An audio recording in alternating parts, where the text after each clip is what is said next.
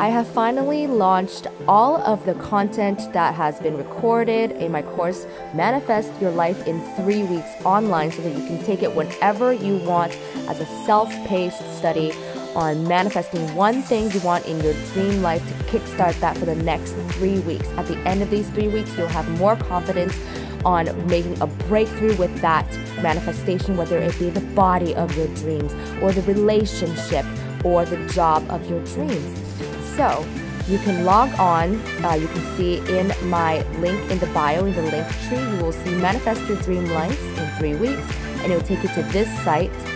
You can see everything that is included in this course for the course outline, and I introduce a little bit of myself here. I'm a transformational lifestyle and health coach, helping you step into the highest, most vibrational self that you are through embracing a life of want-tos instead of fear. So you can see it from the course curriculum, what you'll learn in this course. Scripting, the preview is free, okay? The coaching and the stay connected, and you can see that there's early bird member price, the VIP, and the standard member, and then there's the payment option. So if you're ready, head on to the link in my description bio and you will be able to see all the wonderful things included in this course. I'm just going to show you a little bit of the preview for the scripting, so you have the downloadables right there. And then you have welcome to the Manifest Your Dream Life 3-week course. Okay, see you there, my fitties. I just came back from a really good run, and it just made me so grateful for the polarities in life. Yesterday, I was having a really anxiety-ridden day. I was anxious from morning to night, and I felt like as the day went on, the anxiety just escalated, and at night I was so anxious that I felt like binging. Instead, what happened is I passed out in bed. I don't know what came over me, but a force was with me by chance or something. But instead of binging, I just slept. And I slept for 11 hours. That was the best sleep I've had maybe all month. And it just made me so grateful waking up today with so much more energy, with so much more zest in life, with so much less anxiety today, with so much more gratitude today, that it brings me to tears. Because when I know that I'm having another bad day, it's not a mistake. I used to live life on such an autopilot where my feelings, I almost felt like were muted. Almost as if all my 5 senses were muted and I had headphones on all of my 5 senses. And taking that off really requires you to have the strength to feel the polarities. So I had to feel that. I had to feel all of that anxiety, all of that depression, all of that sadness, all of that loneliness, all of that antsiness to feel the way that I do today. And it's almost like I am taking off the headphones that I had on all of my feel, taste, touch, smell, all of that, hear, see. I guess what I'm trying to say is I would rather feel the downs and the ups than live a muted life. Because that muted life was numb.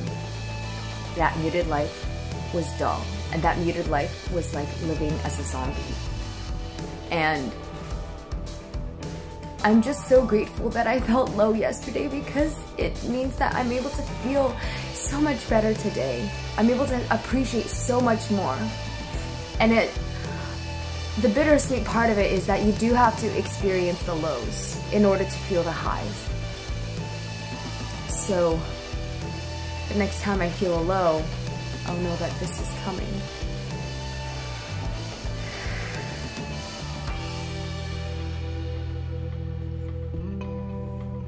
I was having a really, really shit day yesterday.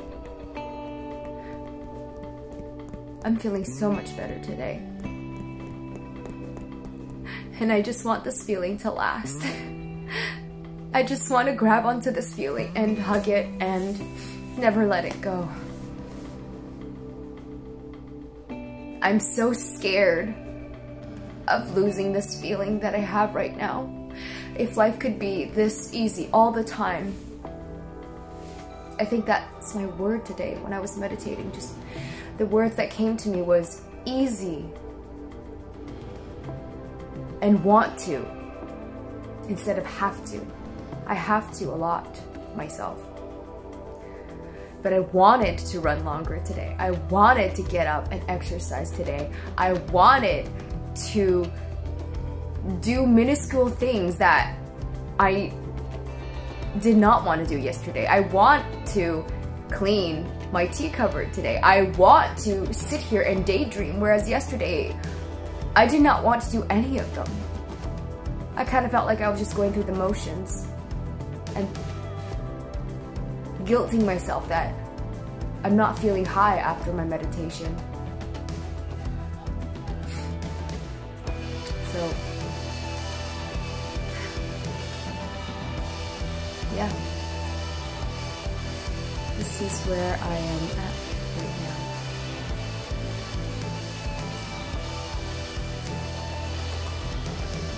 I hear somebody knocking on the door upstairs, but I'm not sure if it's for me, so I'm gonna check that out and I will see you in the next clip. I don't know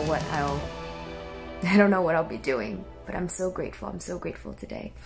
And I'm grateful for you for watching this. Social distancing a second cup.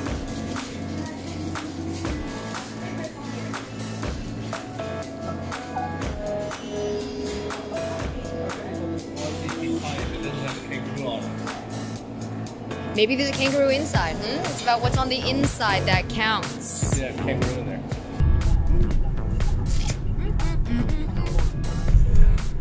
I miss this. Decaf almond milk latte. I tried to take a peek of their the nutrition facts for the coconut milk they were using, but because it was taped to the sides, I could not see the nutrition facts. I wanted to know if it was a sweetened version or not, but I couldn't tell, so I just said, okay, I'll go with the almond milk because I know they always have the unsweetened version from, I think, So Nice is the brand.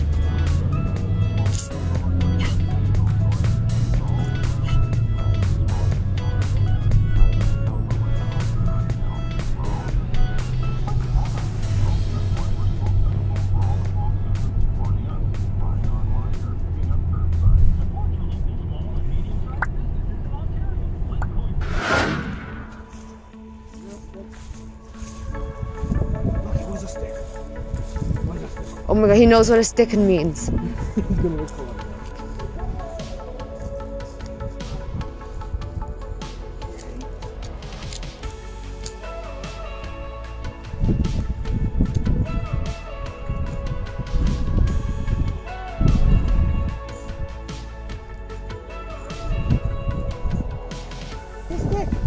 He plays half of a fetch game.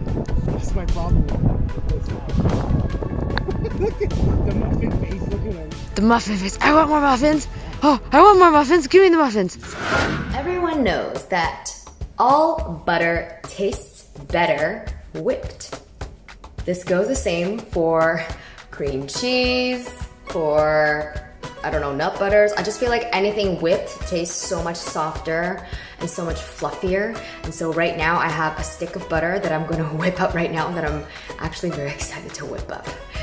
Here we go. Here we go.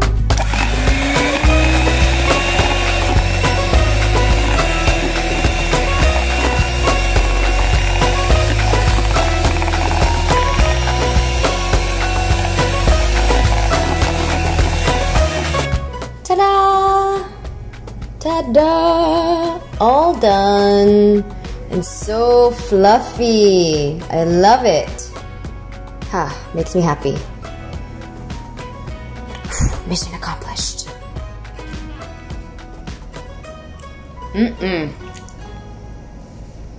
Whipped butter. So soft. I love this. Hello, my fitties. It has been a hot minute since I have ever had eel. I haven't had eel in so long. So, oh, is this gelatin? Oh my god, it's actually grown gelatinous. What? I didn't know that this was... Okay, originally what I was doing was I decided to take the eel out of the package, which was marinated in sugar and all of that crap, right? So to marinate it, wash it off, and then soak it in some water so that the next day I can have it. But now that it's gelled into this broth, I don't want this protein to just go to waste. So I think I'm just gonna froth it.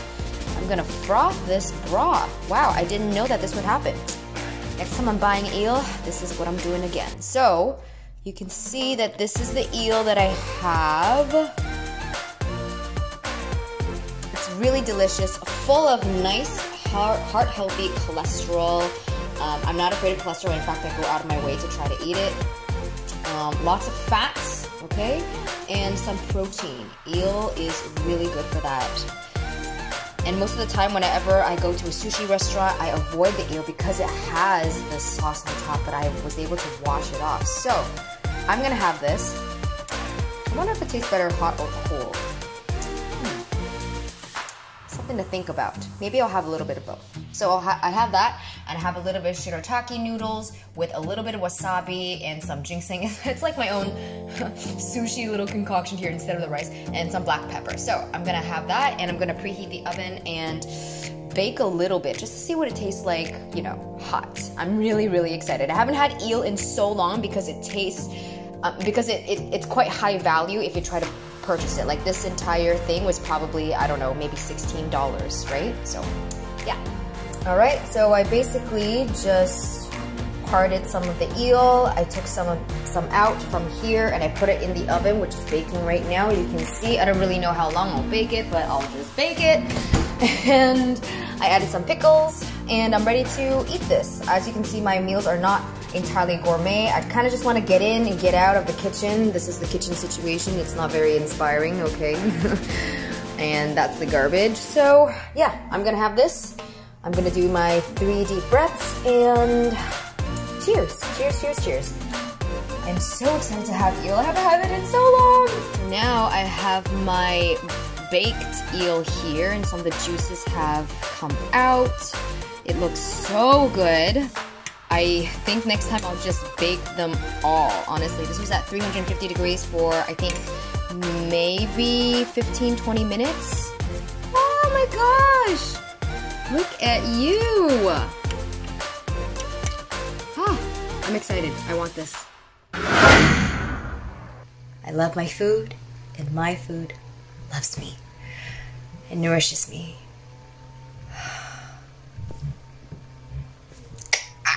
I'm gonna eat.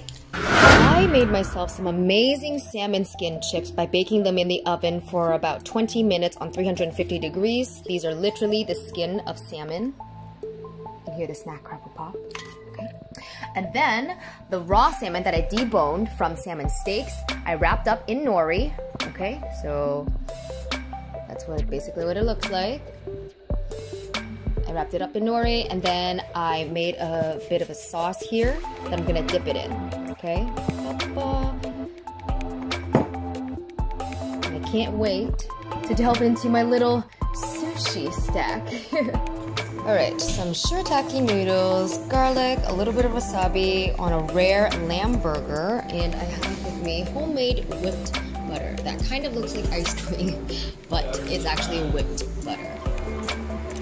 Eating a lamb burger right now. I'm having it slightly rare because I like all of my meats basically raw to rare. Obtains the nutrients. I don't know if this is focusing right. Here we go. I baked it in the oven for maybe like 10 minutes, really. And this is grass-fed lamb, so I really love it. And I have with me whipped butter.